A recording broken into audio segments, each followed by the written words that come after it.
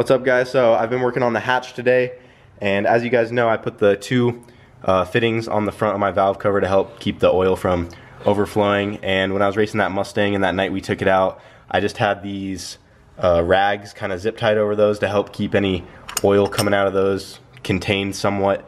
But I need to get a catch can for it, and I'm working on that right now. It's over here. I already have most of it done. All this is 3-inch intercooler piping, and then I just hole sawed a 3-inch circle out of it. Got that already welded on the bottom.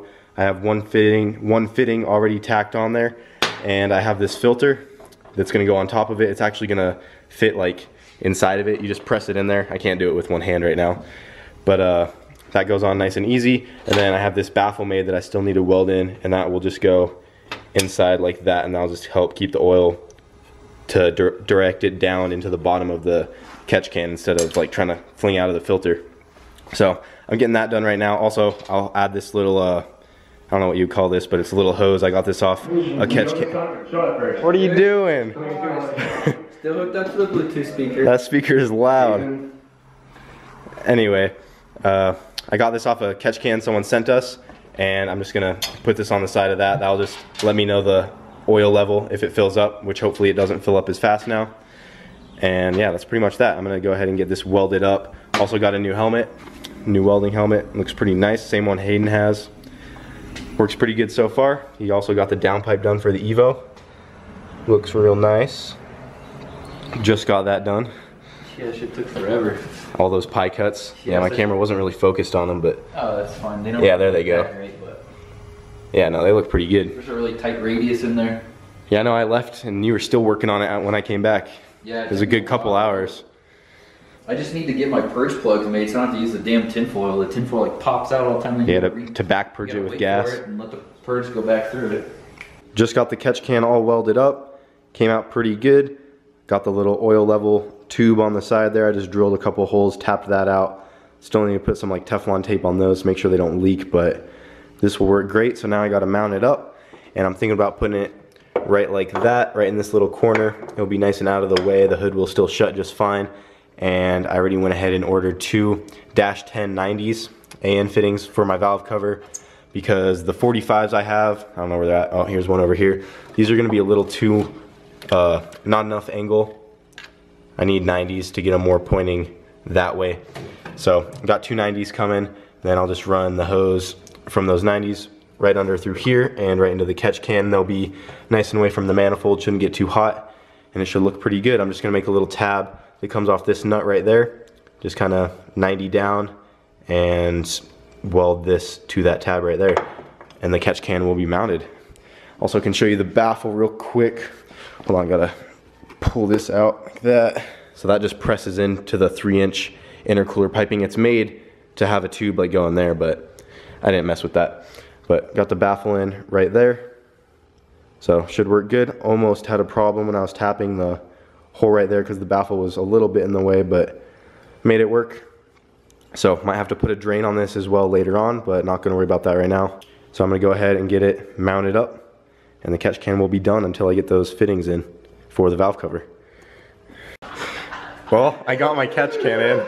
Meanwhile, I don't know what these guys are doing. We're stuck the mud.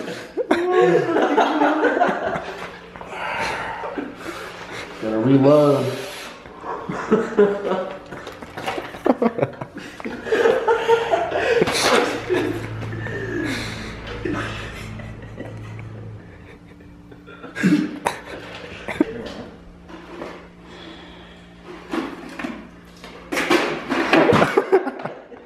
Shit! Somebody spilled.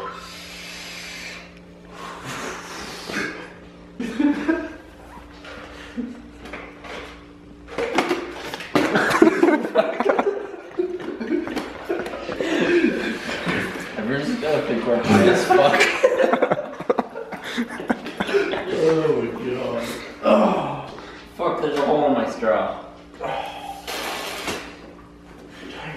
Anyways, now that my catch can is up here in the front, and I don't have the catch can right where the battery used to be, it's over there now. Don't have that in there anymore. I'm gonna put my battery back into the stock location, and that means I can finally get rid of this long ass wire that I never bothered to cut. So good thing I never dealt with it, because it would have been a waste of time since I'm taking it off anyway. So gonna go ahead and put my battery back up there, and then I plan on adding weight to the front of my car later on. So, oh shit, I'm gonna have to cut some more shit. But I plan on adding some weights up under the headlights right here. So, not sure how I'm gonna do that yet, help get some traction. And yeah, real quick, I'm gonna get some pins to pull this bumper off though. Just pulled the bumper off real quick. Not sure where I left off, but I was just talking about adding weight to the front of the car. Also pulled the battery out. With the battery in the way right here, I wanted to try to add some weights off the front of the car right in this area on each side, and with the battery right there, I wouldn't have been able to do that.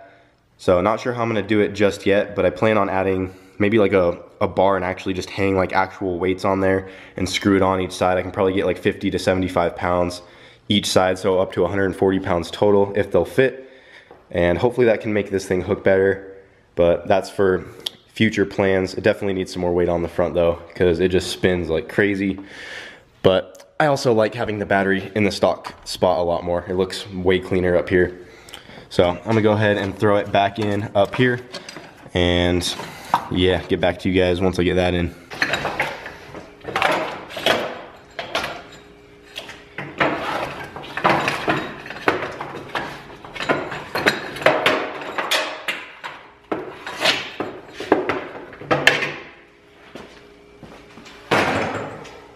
So got the battery back in place, no more super long wire that everyone was complaining about. Got that all out of the way. It's over there.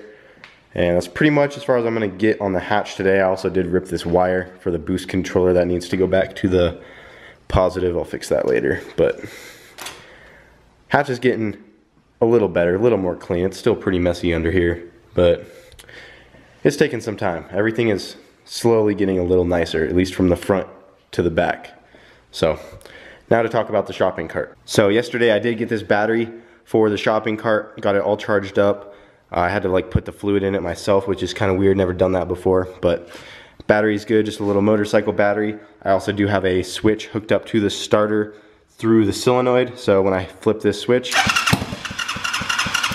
it turns it over, and I will probably switch that to a push button start and not just like a on-off switch like that, but that's good for the starter. I have been working on the steering. I'm gonna start taking all this apart and redoing the steering on the front, make that nice so I can actually drive it around. I also did get a clutch for it, a clutch cable at least. This is kind of janky how it's set up, but it does work. This is just the end of a broomstick that I cut off and attached a handle to with my clutch cable, and the clutch does work. I actually did drive it around the other day before I took all the steering stuff off, and I could put it into gear, get into the cart, and then slowly let the clutch out, give it gas, and it would go under its own power. I didn't need any help getting it started. So also did not crash into a curb this time. All right guys, so we also got this in the mail yesterday. I wish we filmed our reaction to it because it was pretty sick when we opened this thing up. But I'm just gonna read this real quick. Dear Boosted Boys, I was beating my meat until I saw all the comments to put a turbo on the go-kart. So here's a turbo. It's missing some hardware, but I think you can manage. My boy gave it to me, said it came off a generator pushing like 5 PSI, LMAO. Y'all make my day with the vids, keep it up. My Instagram, that E36 though, put it in the video, LOL. From Orlando, Florida. So, Chris actually sent us a little itty bitty working turbocharger. It is the smallest thing I have ever seen in my life. Like, it is so tiny. I don't know if there's anything you can compare this to, but this is probably the size of a quarter, and this is like a 1-inch outlet right there. And I already went ahead and took the bolts on the compressor housing. There was only one, but I took it off so I can pull that off. You can see the tiny little wheel on that thing. It's so tiny. So, I don't know, that's fucking sick. We'll definitely try to put it on the go-kart, but I won't be able to put it on for a while. I still want to get this thing running solid before I try to fuck with putting a turbo on it, but it is definitely something we'll do in the future. That is for sure. This thing is definitely really cool, so thank you for sending that. But definitely one of the coolest things we have ever received in the mail. This thing is just so sick. It's so small, so cute.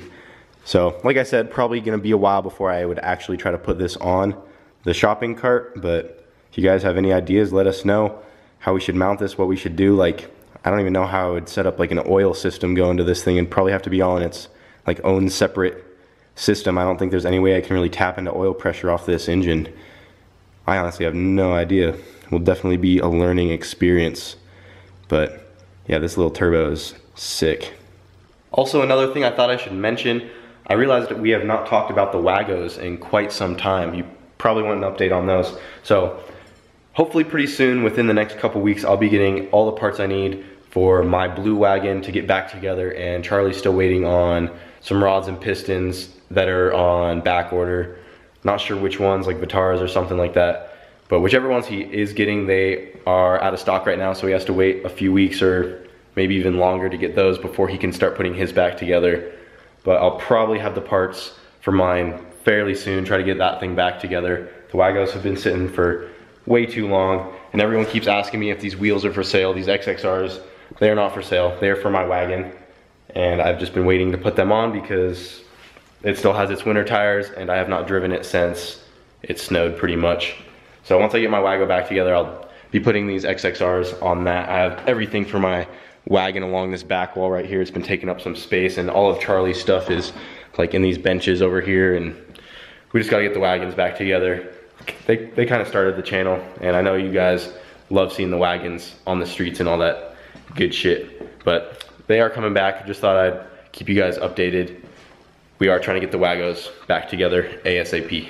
So pretty much it for tonight, guys. Be sure to stay tuned because our local drag strip did just so happen to open up for the season, and once I get the fittings for the hatch, we might be taking a trip down to the good old 1320, seeing what this thing can run down the strip. I'm sure you guys want to see that. I've been asked many times for quarter-mile times on the hatch and stuff like that, so hopefully pretty soon we'll be able to take the hatch down, go drag race some cars, have fun, and yeah, maybe have the Wagos back together by then, but we'll see, never know. And also thanks for that turbo, Chris, for the go-kart. It is sick, absolutely awesome. But that's it for tonight, guys, so see ya.